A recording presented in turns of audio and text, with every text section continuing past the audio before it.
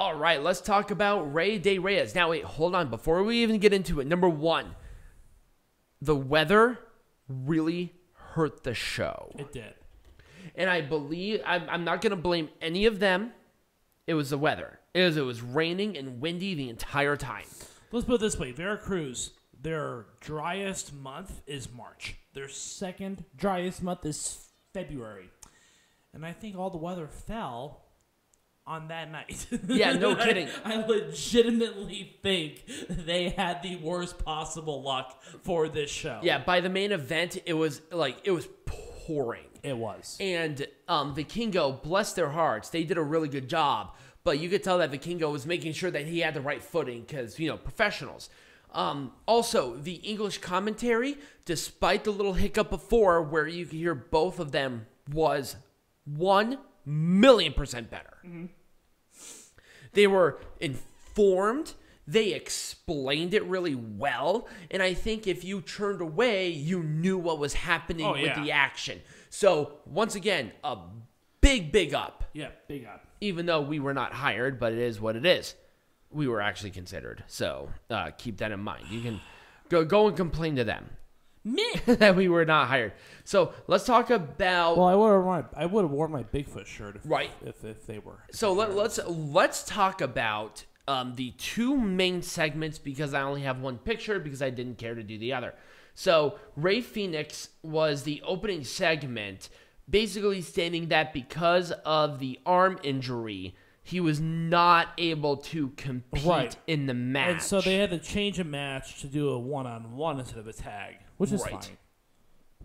So as he was talking, he introduced Taya Valkyrie and Pentagón for Taya Valkyrie to make her official coming back party. So it was Taya Valkyrie, Flammer, Maravilla. It's actually not Lady Maravilla, but Lady Shani was not in this match.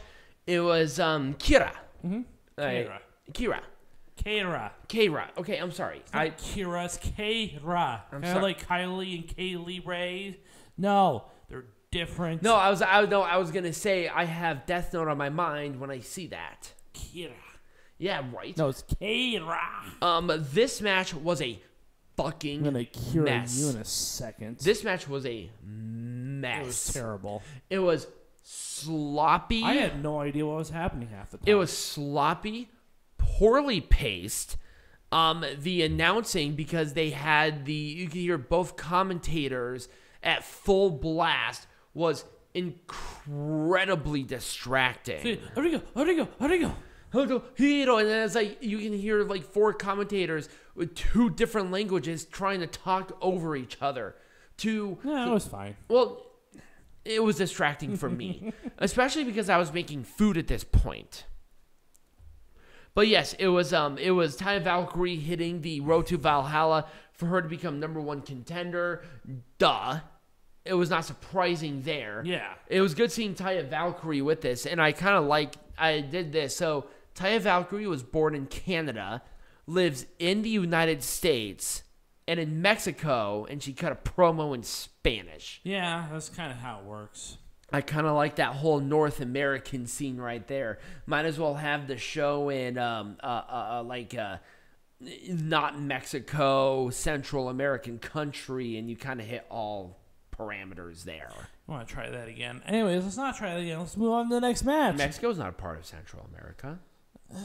Depends on who you talk to, Adam. No, I'm just talking about in general. It depends on who you talk to. I'm not being racist. This is how it is. No, I mean Mexico could be a part of Latin America, which is. I didn't say Latin America. They're a part of Latin America. They're not part of Central America. They're different. I don't know. Anyways, let's talk about it later. All right. Disorganized mess because this was what the triple tag. Oh yeah, so this is for the mixed tag. Yeah, this is the one with like the stupid like referee rivalry. Who cares? Yes. The problem is that Los Vampires, they did the segment right before this match, right? And then they went to the back, and then two of them went out. It was super weird. It was weird. Also, this was not billed for the trios or for the mixed tag. No. At all. Like, at all. No. And that was really unfortunate. So I kind of wish they kind of built that a little bit more, but it is what it is. Yeah.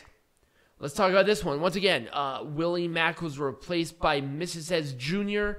They did the best given the circumstances. I thought it was okay. I mean, I liked the spot with the mini. Yes, that was, we didn't even talk about that. Microman was out there. Yes, Microman was out. Yes. It was so adorable. He is the shortest luchador. I think his dad is shorter, isn't he? No, he's not.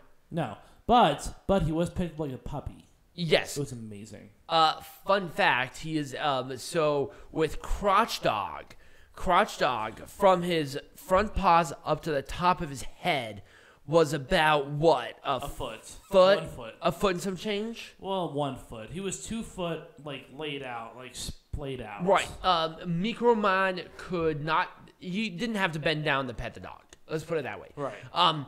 Also, his dad is the Blue Monkey in CMLL. Yes. Also, he was trained by his father's good friend, Ultimo Guerrero, actually. Anyways, let's stop talking about midgets. Other than that, this was a fun match. I kind of wish the promo and what happened was consistent, and the tax spot was not necessary unless it was the final spot of the match. Right. It was unnecessary. Then it would have been fine. Yeah. Anyways, move on to the next one. I want to go bad. I know, I do. So, once again, why was Lady Maravilla taken out? There was no explanation for that because that's what they built. Taya Valkyrie was originally scheduled to be in a Reina de Reinas match at this show. And then she was scheduled in this match on this show. Yep. And then they took her out of the promo of this show wanting to do a mystery person. There's no point. There's no point. Anyways. There was no point. The whole match was a fucking mess. It was. I would have done everything differently with this. Taya Valkyrie would have come out last. I would have done the stupid promo with her. And I would have, once again, I would have had her win. But I feel like there was an injury. Yeah. Because, like, halfway through the match, 2 of them just left. Yeah, it was kind of weird. I'm like, ooh, something. I've like during the match, I'm like, something went wrong. Right. Like the entire time. You can tell Peanut Gallery is starting to tuck her out here. I would have done really anything differently with this. I thought it was structured really well. It was a really good match with Lon Press in it, which is this was much better. It was much better than their Triple Mania Regia nonsense match. Oh yeah, I thought it was structured better. I thought it was fought better. And honestly, the problem is that I feel like the whole LA Park and Rayo de Jalisco Jr. whatever from Triple Mania was wasted. Oh, yeah, because it didn't happen again. It's like, okay, we have them wrestle, but who cares? Yeah. This was actually not a bad match. Yeah. I kind of, I wish it was messy. It was a messy match. I wish it should have been explained a little bit better. I think. Yep. It wasn't explained very well. It's like, what is it? Is it an elimination? The one thing about WWE that's so clear because they really emphasize the global expansion of AAA. But when you do that, there's an expectation of what to do. And explaining rules for certain matches or certain rivalries on the screen clearly has to be something, and making Even if sure it's done in Spanish and in English, it doesn't matter to me. Right.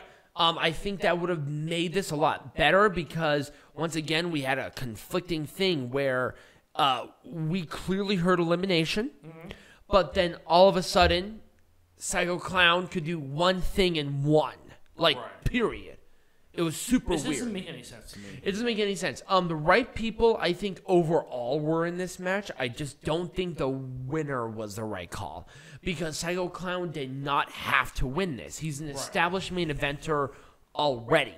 You need to put somebody in this that has never either gone, won, or have been in a high-profile match like this. Everybody else but Bandito was within that parameter. Let's call him a former ROH champion, but he's a current. That was weird, too. Yeah, Bandito still has the current Ring of Honor World Champion. Right. That title unification match is not happening until Supercard of Honor. So that was really weird, too. I didn't even think about that.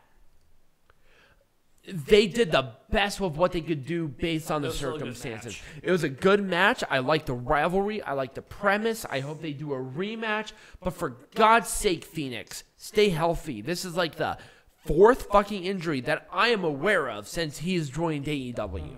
And it's getting really frustrating. Not his fault, though. Also, the ending was a mess. I would have done that. I would have done that much differently. I wouldn't have done a damn thing different with this other than maybe a different venue. But that's a totally different situation. The right people, the right winner, the right title, the right placement. Yep.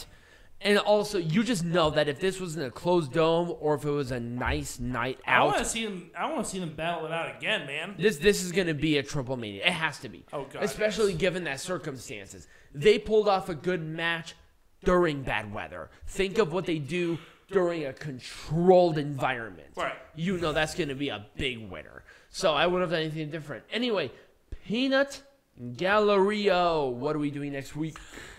To be determined. To be determined. We have a couple of ideas rolling around.